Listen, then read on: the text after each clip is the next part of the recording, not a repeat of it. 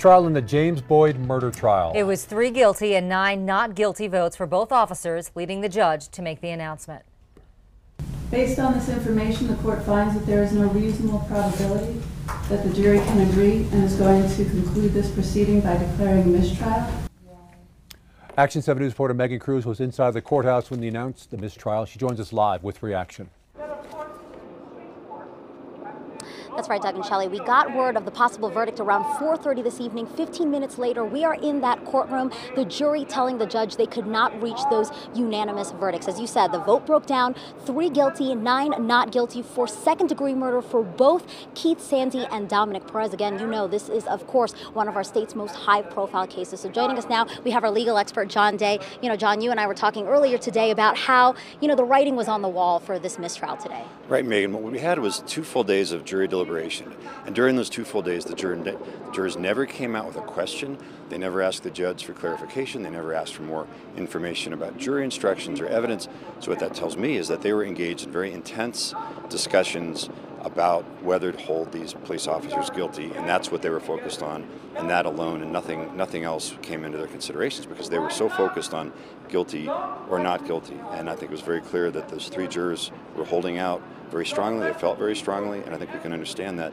And at the end of the day, they just could not make a decision unanimously. Right, and 15 minutes after we heard about these, you know, non-verdicts, really, we heard from both the prosecution and the defense, and they really had some insightful things to say walking away from this case. Right. Randy McGinn, the special prosecutor, said, look, I didn't have an agenda. I went in there and I did what I thought I had to do. And in fact, I think she did as good a job as anybody could have done in those circumstances. At the end of the day, she was able to convince 3 of those 12 jurors that that should have been a guilty verdict.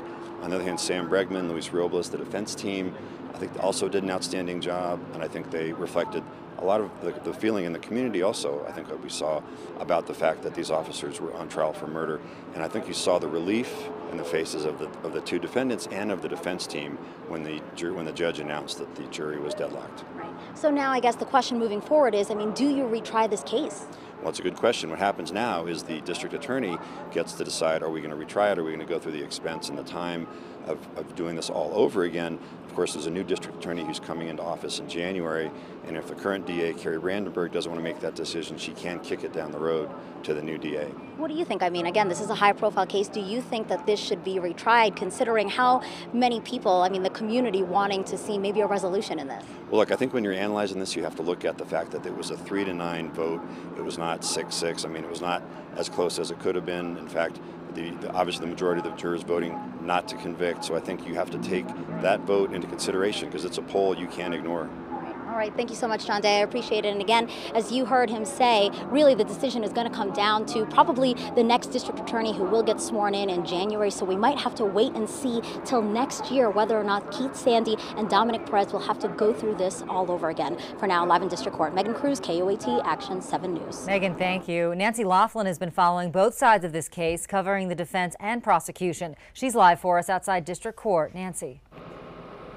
Well, Shelley, attorneys on both sides say they're okay with what the jury came back with today. Special Prosecutor Randy McGinn says this was down out in the open for the public to see, and no matter what, she was okay with what the jury decided.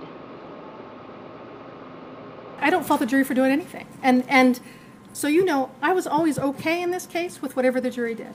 Our job was to put all the facts out there so that the city can see it, so that the jury could see it, and so the police department could see it. Okay, we also spoke with defense attorney Sam Bregman, and he says this sends a strong message with what the jury came back with. He said that these officers did what they were trained to do, and the majority of the jury saw that. Obviously, we wanted a not guilty, but 9-3, I think, sends a pretty positive message about how we believe all along this case is pretty weak. Okay, as far as cost, Special Prosecutor Randy McGinn agreed to do this for $5,400. I asked if she was going to be asking for any more additional fees. She says she will not.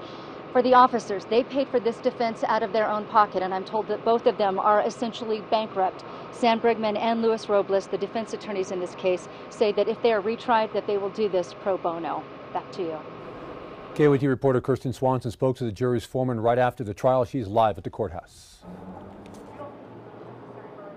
Well, that's right, Doug and Shelley. Ray Darvilla was picked as the foreman and really held a lot of the cards here when the jury were deliberating. He told us right after that personally he felt those officers should have been convicted. He believed, he sided with the prosecution, that when Boyd turned away, that was a sign he was ready to surrender, to come down, and that he felt the officers' actions were not correct. Of course, the majority of that jury, though, sided with the defense. They said it was just, they were just doing their training.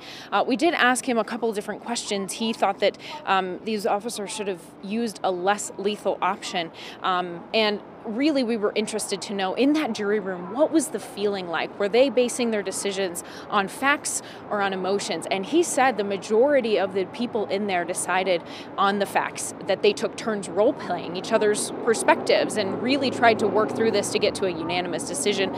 But listen to him as the final hours tonight came down. Just take a listen to his sound here.